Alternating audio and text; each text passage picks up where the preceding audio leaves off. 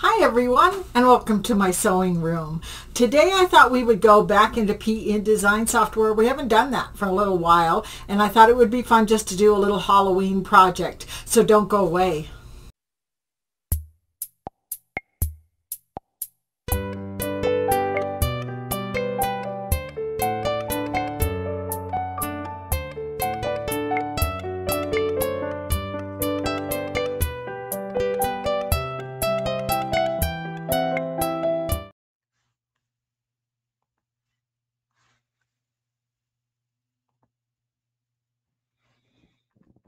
Okay, so I have my PE Design 11 opened up, and I have my workspace set to the 9.5 by 14 because that's my largest hoop. And what I want to do is I want to make a quick and easy pillow that I can put on my couch during Halloween. So the first thing I want to do is I want to make a big moon, and that's easy to do. So we're going to go up here and we're going to choose a circle. Now remember, if you hold the shift key down at the same time that you're pulling, so I'm going to hold the shift key down and I'm going to left click and drag. See, I get a perfect circle. I don't get an oval.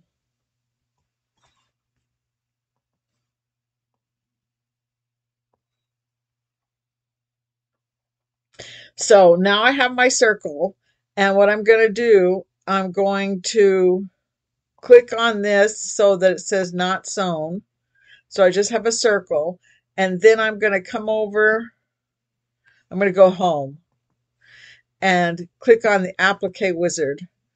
And it basically says, yes, you want to tack down. Yes, you want a V-stitch, which is going to sew it down. And then this is going to be the zigzag stitch right here. I'm going to make it just a little bit wider, 14 instead of 12, and leave the density the way it is. And then this last part says replace, which means I don't want another applique satin stitch around the outside of that. And then I'm going to say okay. And now I've got the 3 steps for an applique. And the only thing I'm going to click off of it so these aren't blue anymore. So they're not all selected. And I'm going to just select the last one. And let's change the color. We're going to go over here. See where it says sewing and color. We're going to hit color. And you'll notice that it just, because it's an applique, it only gives you applique here. But if I click here, it'll change it over to the thread chart. So I can push Brother Embroidery. And then let's do, I want kind of like a golden yellow there. So over here, I still have the applique colors and the cut color, and I could bring this into my scanning cut and cut that out too. But I have the applique yellow for my moon, which is what I'm going to do. Now, the next thing I want to do is I want to bring in some of the shapes that Brother gives me. So I'm going to push import patterns, and I'm just going to say from design library. So this pops open here. And then if I come over here where it says design library, if I click the down arrow, I have one in here that says outline shapes. And under outline shapes, I have basic shapes, fashion, floral, foods, all sorts of different things. So there's one that's called animals. And if I come up here, there's actually 2 bats. I like this one better. So I'm going to import that one. And he comes in really tiny, but all I have to do is just click on the corner and pull. And that makes a nice big bat.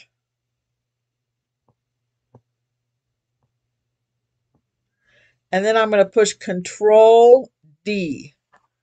And then that made 2 bats. And then use the little circle that's up here that will allow you to rotate it. So now those are rotated, and I could just embroider these out as a shape. I could change the fill if I wanted to. All I have to do is come up here to the shapes menu, click on it, choose the fill stitches, and I could put anything I wanted in here. I could put a program fill, which could be kind of fun. If I do program fill, sewing attributes, come down here. Here's my file that has programmable fill. Click on it. and then choose something that's got a little bit of flair to it. Oh, let's see. Well, let's see what this one would look like. Say okay. Then I'm going to go home and I'm going to use my zoom button. And here's, let's zoom in really close. That's kind of a fun fill, isn't it? Let's see.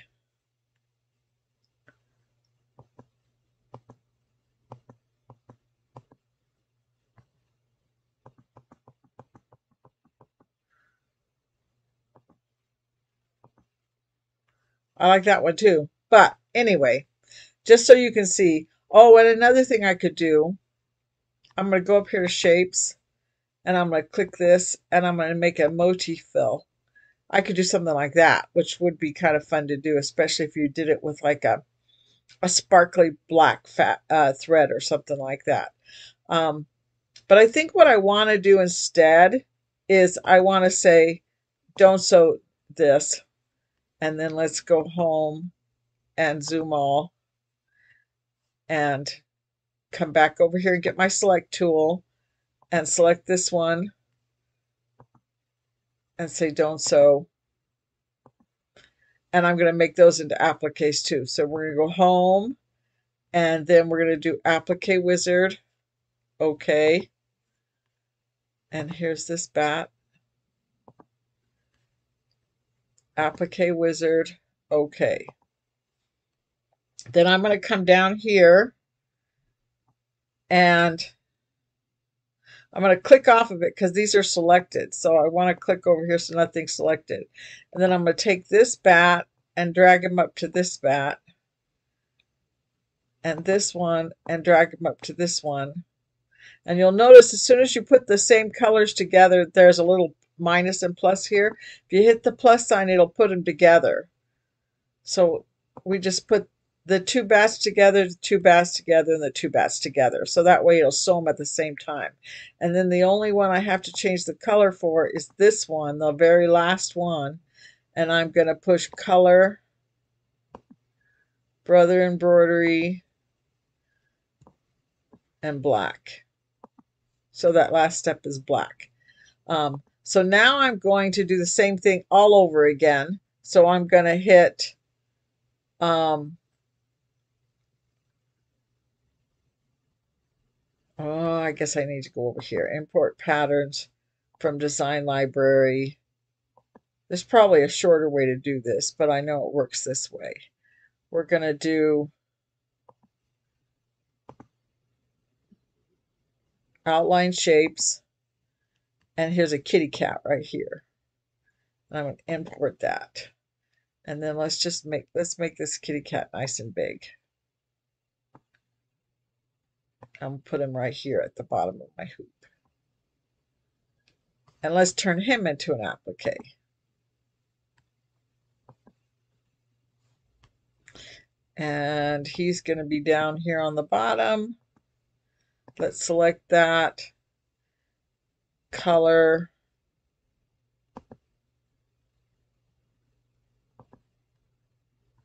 Actually, I have a shortcut down here. See that we have my colors?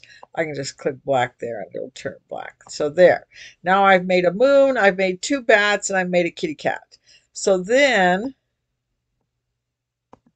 I'm going to put in some words here. So I'm going to write in text.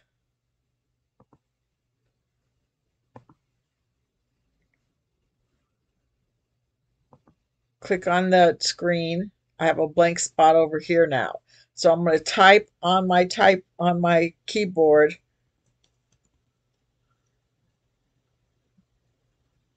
when witches go flying. And I'm just going to push enter. I actually like to do it this way instead because that way I can click on it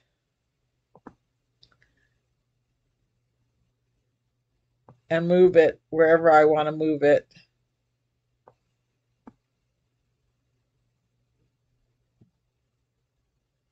Okay, so what I'm going to do is I'm going to hit the plus sign here and I'm going to zoom in a little bit better so I can get my mouse on top of there. So you want the little white cross to appear so that you can left click and drag like that.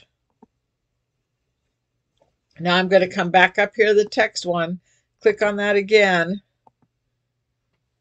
and I'm going to write and black cats are seen. Enter. Oops, how did I do that? See the way I spelt that wrong? I'm going to come over here where this is. I'm going to push left click right there next to the E and hit backspace and D. So I fixed that and then I'm push enter again. Now we're going to do it again. Click right here.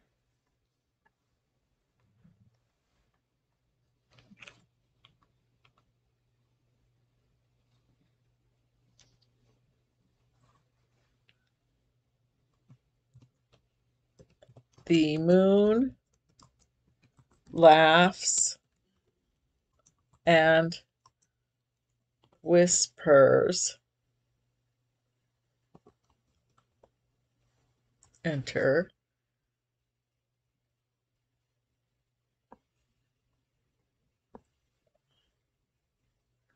I think I'm going to drag this down just a little bit.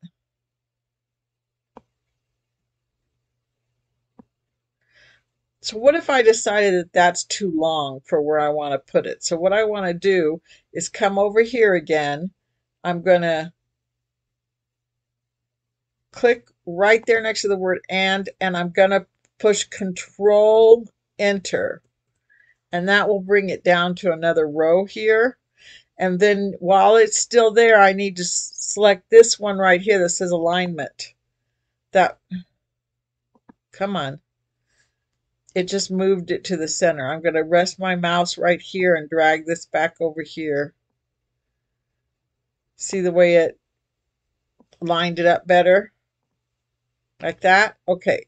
So now let's do it one more time. I got one more line I want to write on here. I'm going to click right here.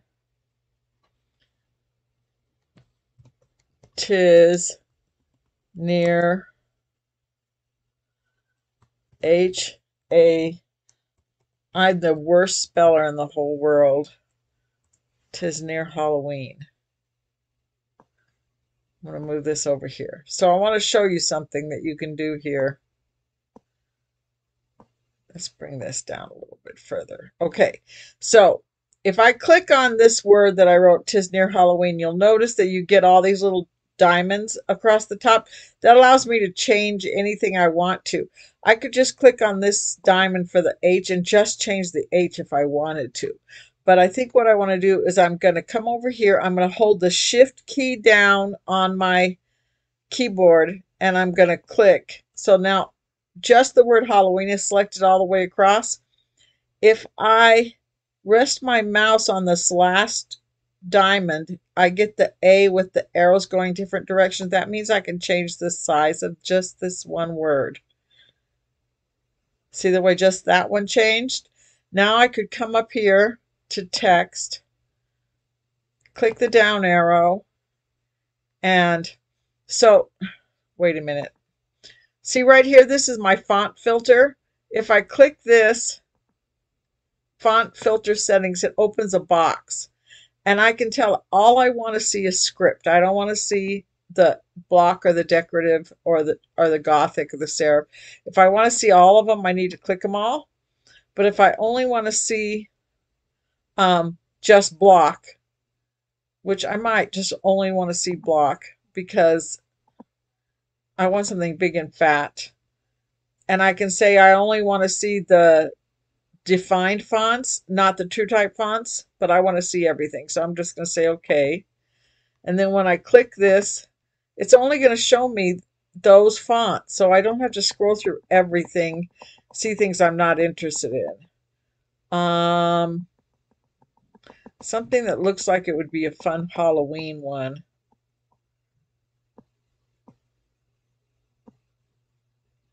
I don't know. Let's try this one. I don't like that one.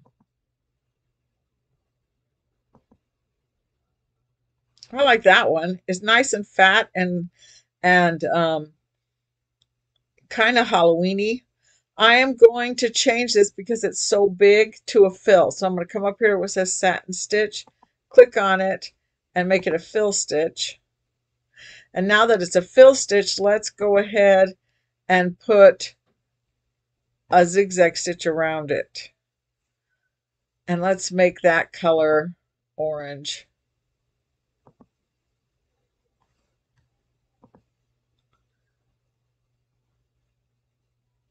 And then I'm going to zoom all and see if I like that.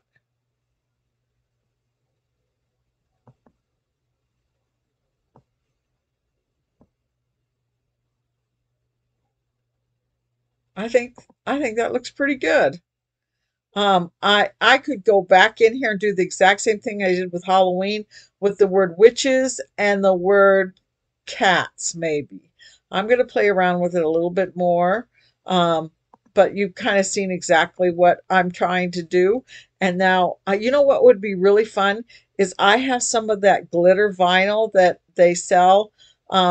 OESD has some, and so does Kimberbell, but there's some really glittery kind of fabrics that you could put in there for the applique. So I think I'm going to try that, and I'm going to embroider this out on some orange fabric to make the pillow, and then I'll show you what I ended up with.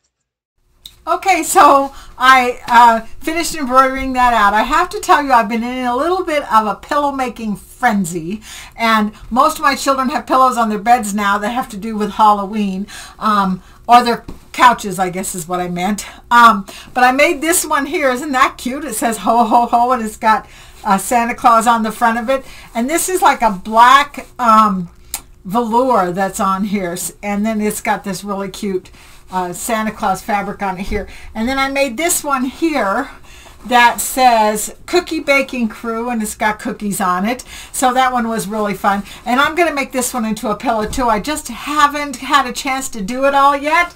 There's so many other things. But I really like the way it came out. Isn't that cute?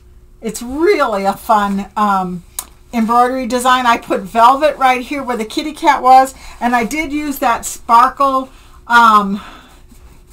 it's like an embroidery sparkle stuff that's made by Kimberbell. That's really fun, and you can embroider it on there, and it washes and everything. So that's really good. So I thought the way it came out really good. I have a confession to make.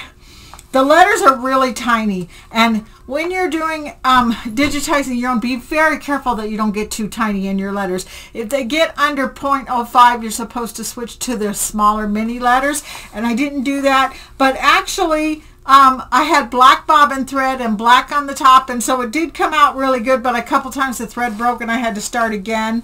And the witches one up here on top, I had to, if you look at it,